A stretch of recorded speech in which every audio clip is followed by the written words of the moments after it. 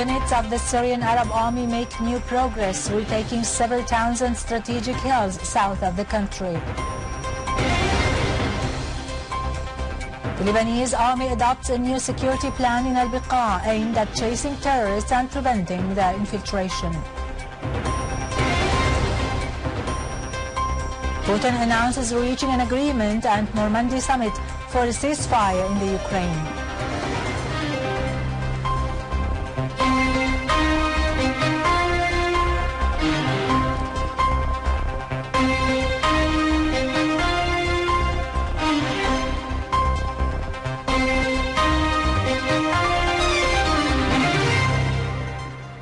Good afternoon, ladies and gentlemen, and welcome to our news for today.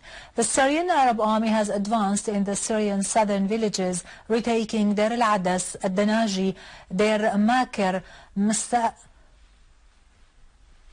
Msayih Hills, Mra'i, Al-Arus and Sirja before proceeding to Inkhil and Jasem and then moving westward to the Golan villages and the strategic Al-Harra Hill.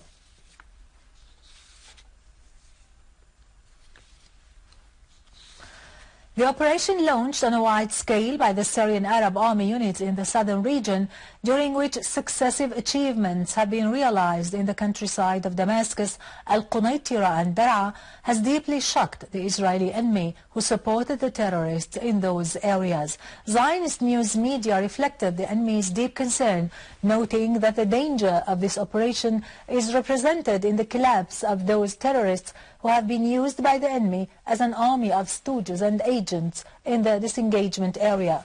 Israeli Channel 2 said the success of the Syrian Arab Army and the retreat of the terrorists is the last thing Israel wants. They added that the terrorists find big difficulties in stopping the Syrian Arab Army's attacks.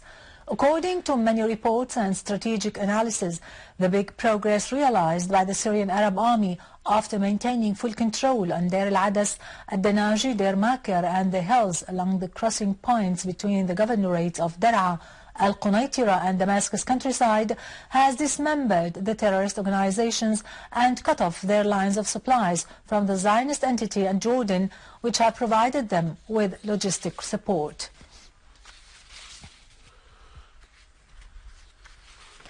The UN Security Council votes today on a Russian draft resolution that has been officially submitted to the Council. It calls for stopping the funding of ISIL, Jabhat al-Nusra and other terrorist organizations which are linked to Al-Qaeda and incriminating the sites that buy stolen oil from them and referring them to justice as accessories to terrorism. The final text of the draft resolution, which was distributed among the 15 members of the UN Security Council, also calls on states to take the necessary steps to stop trading with these terrorist organizations. With a mounting threat of terror inside Europe posed by the terrorists following their return from Syria, the German judicial authorities started the trial of a young man on the charge of joining the terrorist ISIL organization in Syria. Representatives of the German General Prosecutor pointed out that Nizat S. had entered Syrian lands through Turkey last July, was trained on arms, took part in the fight on the side of ISIL and stayed in Syria till last August before his return to Germany. Germany admits to the fact that 550 Germans have joined the terrorist organizations in Syria and Iraq.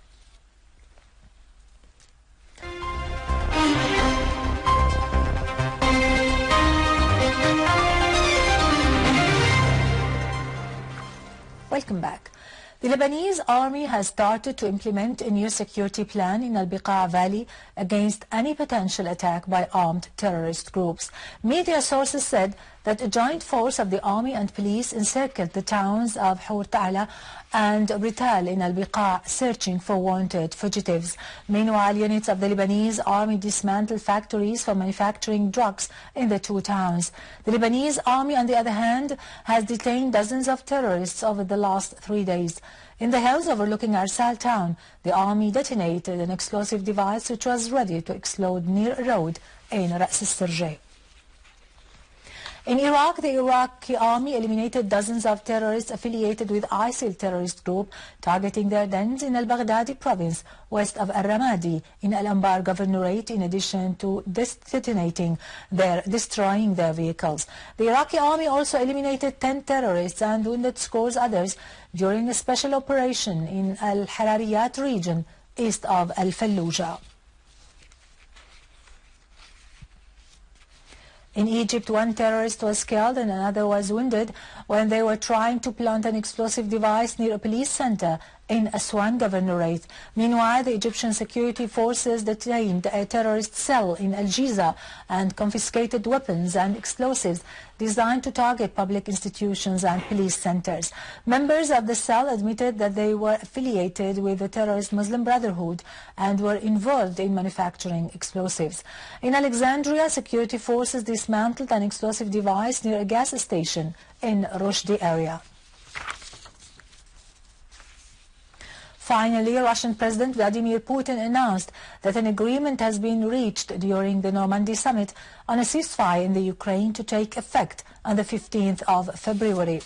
Putin pointed out at the conclusion of the summit, which hosted in addition to him French President François Hollande and the Ukrainian President Pyotr Poroshenko and the German Chancellor Angela Merkel in Minsk, the capital of Belarus, that the Special Communication Group for Settling the Ukrainian Crisis has signed a document which included a number of steps to implement Minsk agreements, as the four leaders issued a statement in support of these steps.